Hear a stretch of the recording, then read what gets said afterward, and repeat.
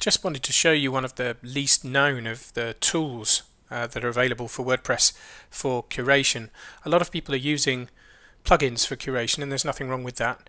Every plugin you install, however, has the potential to slow your site down a little, and any opportunity we can take to use either web services or internal functions of WordPress to be able to take some of that strain off our site will increase the speed at which our pages load. I've recently found in the tools section this press this bookmarklet has been added to WordPress in a recent update. I was just going to show you how this works because this is a really nice solution for curation. I'll just get rid of the press this bookmarklet that I've got in Chrome here. What you're looking for is the available tools, and if you look, I think this is the only tool I've got available at the present time. And it explains that Press This is a little tool to help you grab bits of the web. This is effectively curation. And what you need to do, on a Chrome browser at least, is to grab this Press This link here and drag this up to your bookmarks toolbar. And that sits just there.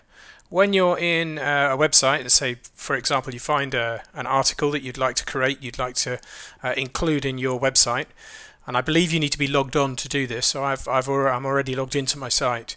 If you press this, and what you've got here is a new post which has been started with a title, with an excerpt of content from the post that was on the website when you pressed the Press This bookmarklet, and a link to the original source. You've also got a chance to be able to choose an image that was on that page to use as the image.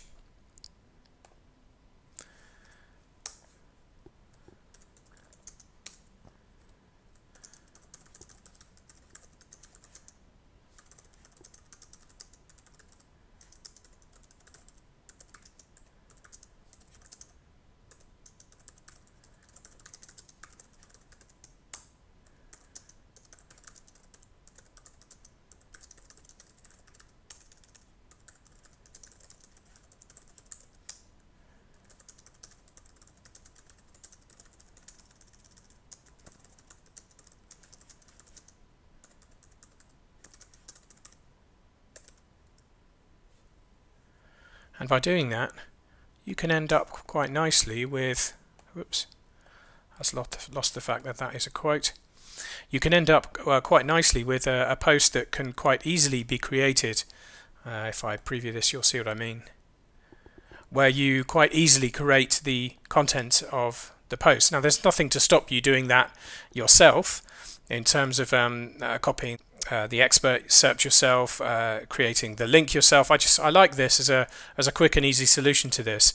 What you can do to speed up this process, if you find a few of these and you press this, you can always save this as a draft in your WordPress site and come back to it later, so that as you're browsing the web, you're not perhaps creating content on that particular day. Maybe you've got a day of the week where you create your blog posts, but you find something interesting. You can press this and save draft, and it'll save this as a draft in your WordPress site so that you're ready to come back to it at a later date. And in that way, the curation process can really be quite nicely speeded up.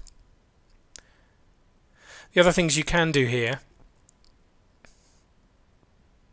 is to be able to insert media from your own library,